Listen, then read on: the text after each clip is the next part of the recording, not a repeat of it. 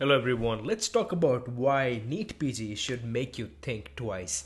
I have appeared for both NEET PG examination and I've also taken USMLE examination, so let's try to see how I was able to decide, okay, I want to go for USMLE. Okay, and of course this is also going to be your personalized decision, and this is what I feel why you should consider these facts before you ultimately decide your aim.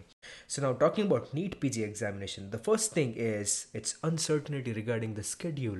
You'll get a news here and there that okay, this exam is preponed, the exam is postponed now, or even the exam is cancelled, and you have various forms. Okay, we are gonna keep next from next time rather than need. And it's just so haphazard, and the uncertainty regarding the schedule can eventually take a toll on mental health and cause anxiety. So that's one thing. The second one is exam format. It's pretty unclear. Sometimes they would test the concepts which are clinical, sometimes they would test things which may be of no use to, let's say, internal medicine physicians. Like they would test what's the length of optic nerve. Why would I care about the length of optic nerve? So the exam format can be unpredictable, and I don't know if the things are validated yet. And number three is, of course, the competition is is always increasing.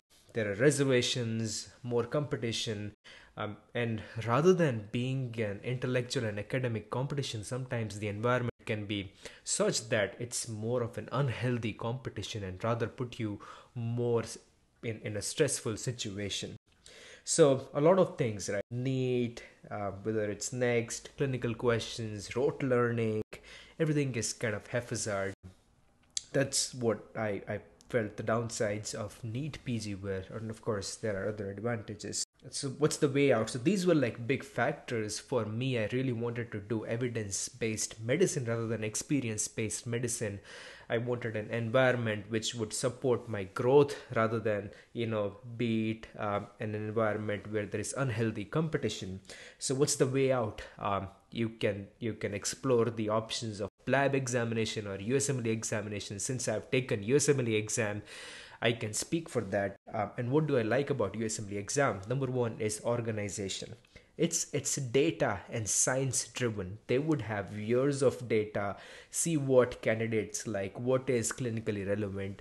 I'm not interested in knowing length of optic nerve. Rather, I'm not interested in exact course of median nerve unless I'm a surgeon. So they would test something which is relevant in your practice, which is, I think, very, very important. And things are very, very organized. They would have, meetings recurrently. They would change things according to the current era. The second thing I would say, the efforts are really rewarded.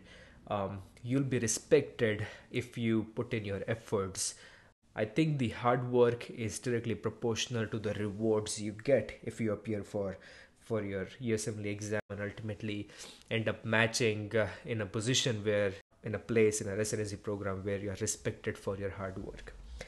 And number three, I would say it really puts you in a situation which can help you push your limits, right?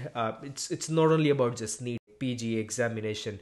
You can appear for USMLE exam, you can appear for PLAB exam. It's just coming or pushing your limits or coming out of your comfort zone and trying the things which can really flourish you as a clinician, right?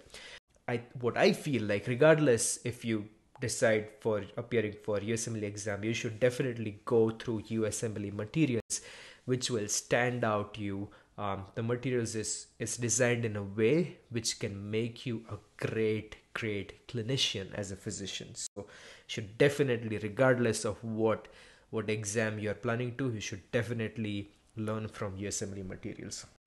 And finally, the perks, which I just heard about, but now I can really feel as compared to what you really just read on the internet or from the YouTube videos. The perks really are, it's a global recognition, right? It's definitely, the exam pattern is definitely better than NEET PG examination at this point. Third one is, of course, you'll have great income.